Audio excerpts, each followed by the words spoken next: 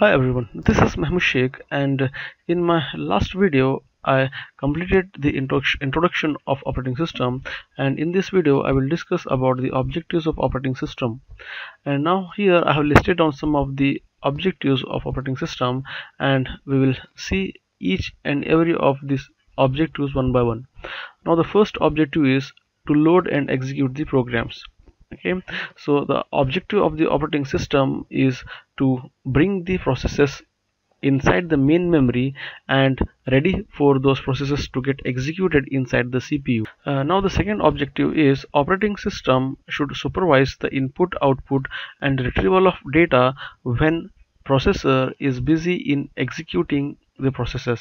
Next point is it manages the resources of the computer system. Okay, as we have discussed in our last video, operating system manages various types of resources of computer system.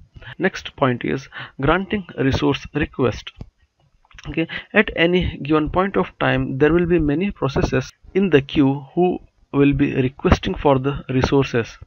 So it's the objective of the operating system to grant the resources to the specific processes. Next objective is resolving conflicting requests from different programs and users. So in computer system this happens that there will be a single resource and many processors will be waiting to get access to that single resource.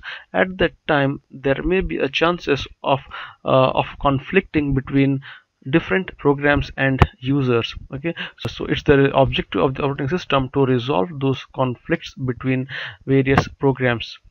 Next, last point is the objective of the operating system is to provide safe and efficient sharing environment for various processes and programs to share the resources. So in this video we saw about the various objectives of operating system, and that's all for this video. If you like this video, click on like button, share it with your friends, and don't forget to subscribe to our channel. And thanks for watching.